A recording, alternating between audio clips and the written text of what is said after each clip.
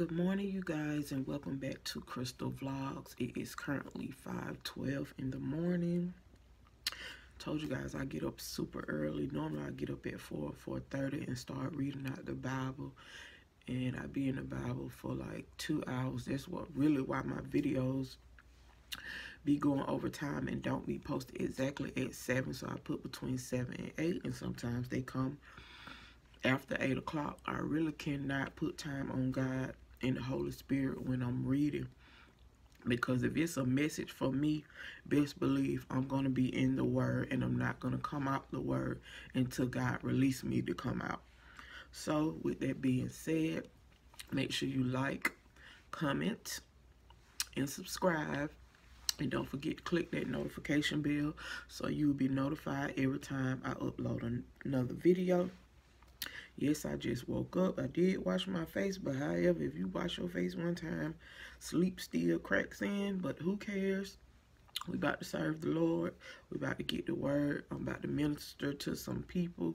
Some people gonna receive it, some people's not.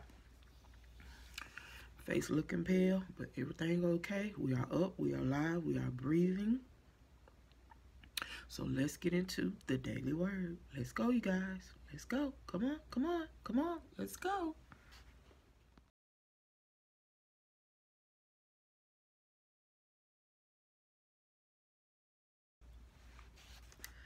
Father God, I come to you as humble as I am and ask you to give me the encouragement and the wisdom to deliver the word and minister to these people of your will, Jesus, not my will, your will, through the Holy Spirit and nothing but the Holy Spirit. In Jesus' name I pray. Amen. We are going to be talking about ways to use your words. Positive ways to use your words. Ways of using negative words and how that can do. So there's going to be a positive thing and a negative thing that has to do with our words. And I am the right person to talk about this. For all the people that know me and my family, they can vouch. I am the person to talk about these things that we have been talking about, because I have endured these things throughout my entire life. So from Proverbs chapter 25 verse 11, it says, a word filthy spoken and in due season is like apples of gold in settings of silver. Have you ever known that when you say, I'm sorry, I always scratch because my port is right here. For some of y'all know, when I have on a tank top, y'all can see that scar. That's where my port is, and it does itch. Have you noticed in life when you speak positive to someone or say something positive, be like, I'm going to just use myself for example. I'm talking to myself. Hey, Crystal, you know what? Your hair really looks beautiful today. Or your eyelashes look beautiful today. Not to hype them up, but to be a serious and genuine, truthful and factual, for I'm a smarty pants, compliment about someone. You never know why somebody did their hair, dressed their hair up, dressed their clothes up, put on eyelashes, put on makeup. You don't know why these people are putting these things on. You don't know why they feel a certain way to pull these things on. You never know what's going through their mind. So when you give them a compliment, it makes them feel special, happy, thankful, and blessed. Amen.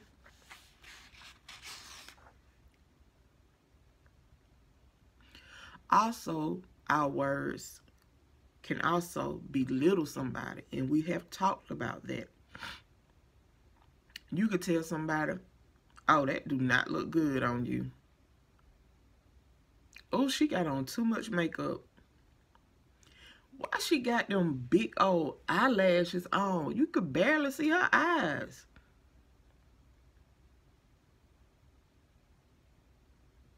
Now that right there, we not gonna do that. We not gonna have that. Because we too grown over here and we too blessed over here. Amen? We not going to do that. I'm looking for my wipes, you guys.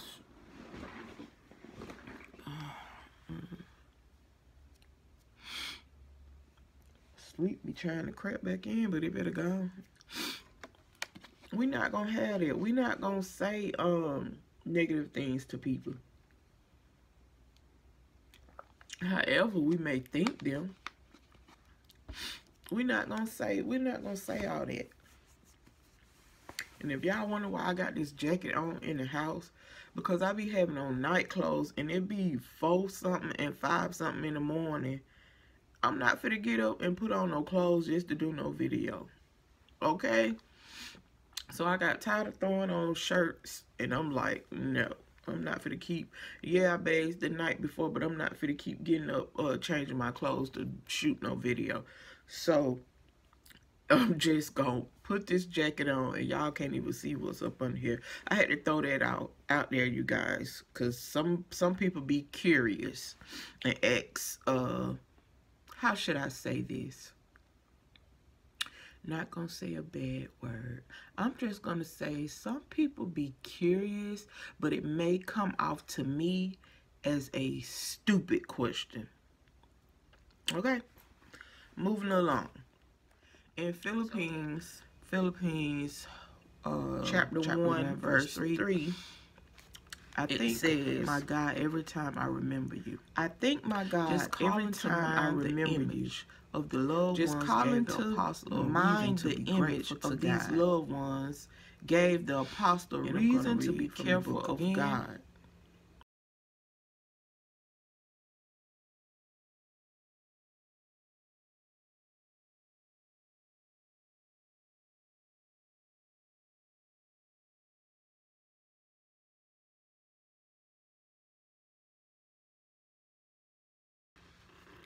And we can do the same. After thanking God for these precious people, we can use our words to thank them directly, verbally, or in writing. It really doesn't take that much time to briefly step out of your daily routine and devote a moment or two of shooting an email, making a phone call, or even sending a handwriting note to someone about whom we would say, I thank my God every time I remember you. Expressing gratitude brings contentment, and contentment brings peace. Peace and knowing of God fits together all the pieces of our lives to make us who we are today. Amen. And I totally agree with that. I totally agree with that saying. You want to thank God. You want to, I'm looking for my glasses, y'all. I can't see nothing. And I don't have notes, so I'm just going after the word. You want to thank God in everything that you do. You want to thank God for providing you with the knowledge to deliver to another person. However, God don't want you using no negativity to deliver to another person, because it's just not right, you guys. And you never know what someone is going through. When you're not bad signals and being dishonest and untruthful to people and non-factual, it can be even be factual and still hurt somebody. However, we need to know how to talk to people with our words and use our words wisely. Y'all gonna see me picking at my face a lot because I just woke up and I be a little irritated in the morning. But you just want to pick your words wisely when talking to somebody. You don't know if you come in contact with somebody who's struggling with the enemy. They can be thinking about killing themselves. They can be thinking about killing their children. They can be thinking about so many things. And you, oh little saint, come along and you say the last little word to these people that may take them out. Shame on you if something happened to them for you saying those type of things to them. You don't know what's going on in someone's mindset at that moment, at that time that you speak to them. So we always, I don't know what's wrong with my mouth this morning. We always want to make sure that we are flourishing out positively in godly words. Amen.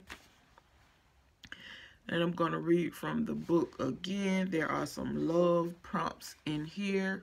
And it says, got a minute, grab your pen, use these prompts to get you started on jotting notes or emails or text loved ones in your life. For some, the statement stands alone. For others, elaborate on the thoughts it's giving.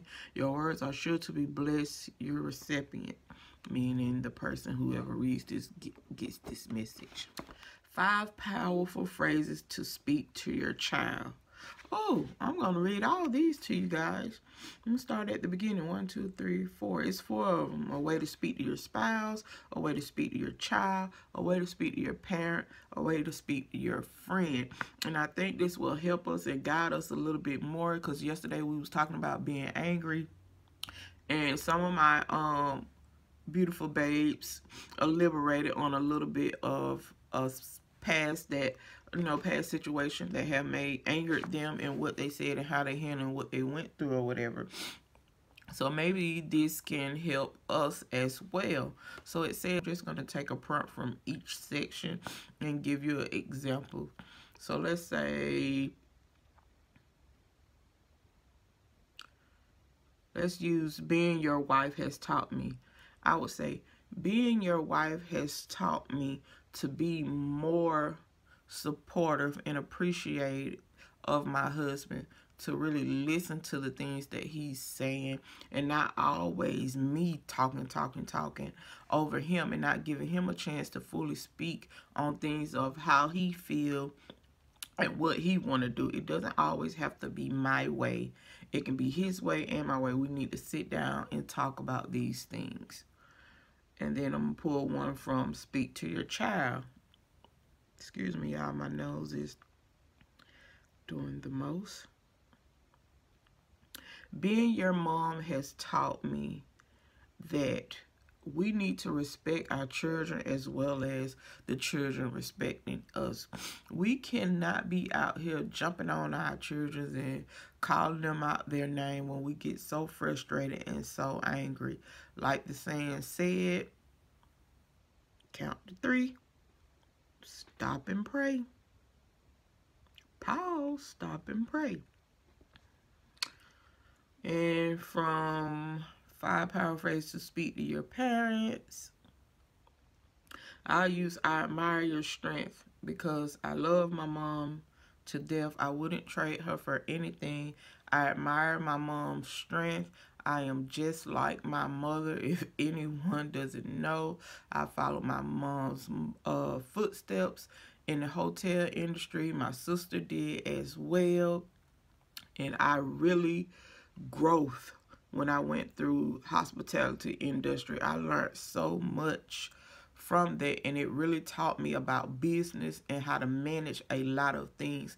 That's why I am very stern, very firm, and very upfront with handling different types of situations, because I have worked with so many people and so many different personalities, and I just admire the strength of my mother, because with seeing your mom doing that and then I did the same thing, you know, it's kind of good that you both like, dang, I did the same thing my mama did. Me and my mom went through this same thing and just prosper out through it. And I'm just thankful and admire my mom for being a godly woman that she is, being a strong mother that she is, raising me, my brother, and my other 2 sisters after, you know, being separated from my late father. In Jesus' name we pray, amen.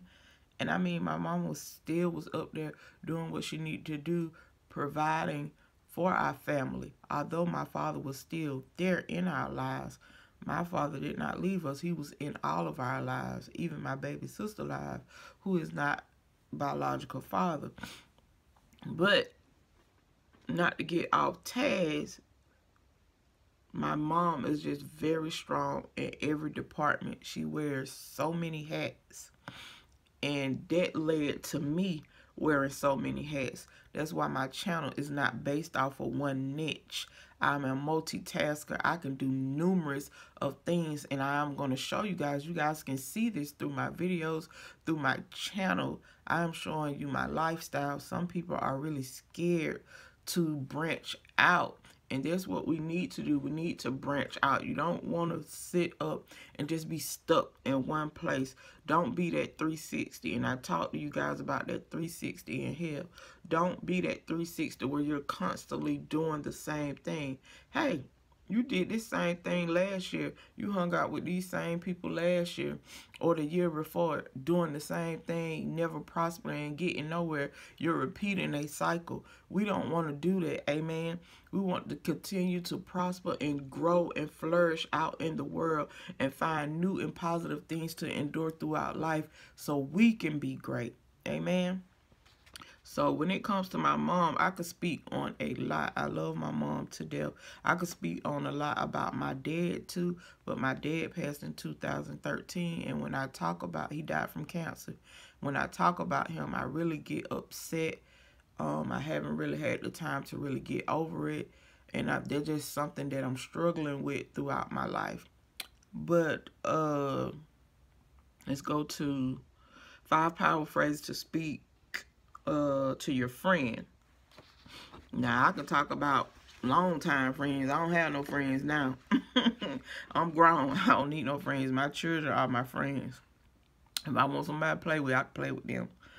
But let's see which one I want to take from here. Oh, I could talk about one. The best time I ever had with you was when... I'm not going to say this person's name, but if they know them, hey, drop it in the comments or messenger me or whatever. And now this was when we were little. Now we was about in our teenage years. I'm not going to give y'all exact. And we repenting our sins. We grown now.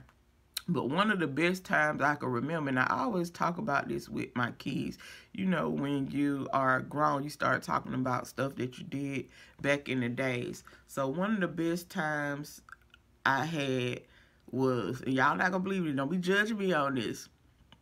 Me and my friend had we had a store, it used to call $7 store. We went in the $7 store, you guys. We went in there and stole clothes. So we went in the $7 store, went in there and picked out what we wanted. I'm not going to call this person name. We went in the dressing room. She know who she is. Went in the dressing room. We put on the clothes that we were trying on. Then we put our clothes back over those clothes. And we walked out the store. That was my first time stealing out a store, you guys, and just the rush from it was so freaking funny. However, I do know it was wrong. Yes, we know it was wrong. Yes, we know we shouldn't have did that, but that was a good time. Old memories are a good time, even the bad ones. I praise God for the good ones and the bad ones because those were a learning point for me. Because when I got older, everything that I have done, my good and my bad, I talk to my children about, and I have them where they don't make these same mistakes. Their life can be so much easier. Like you would tell your children, go to college, finish school. I did those same things, and now I'm putting it on my children. So you don't want to tell your kids to go to school and you haven't finished school. You don't want to tell your kids, don't steal, and you over here hitting while the world look, just coming out with a load of stuff. You don't want to tell your children, hey, stop smoking weed, stop popping pills, and you over here smoking perk with your best friend and tuning it up. You don't want to tell your children these things, and you're doing them yourself. That's contradicting. That's a hypocrite, and I dislike hypocrites. I am very strong on hypocrites. I will totally pull myself away from you. I don't like hypocrites. I don't like people that are lecturing out to others and they're not doing the same thing. How can you preach to someone else and you're not positive yourself? You need to. We ain't gonna go there today. We ain't gonna go there this morning. we're going to put a lid on it. But that was just something that came to mind to me. So let's continue. So this is going to conclude this presentation for this morning. I'm going to stop here because I don't want to go into the next section. I will save that for Monday.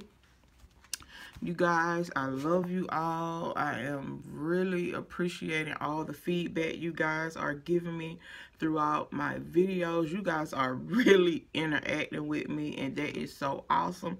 Thumbs up for you guys. I love you guys. Stay blessed. I appreciate you guys. As soon as you guys come to me, I try to make sure that I return the love back, because I do not want to get so behind on this and try to keep it in rotation.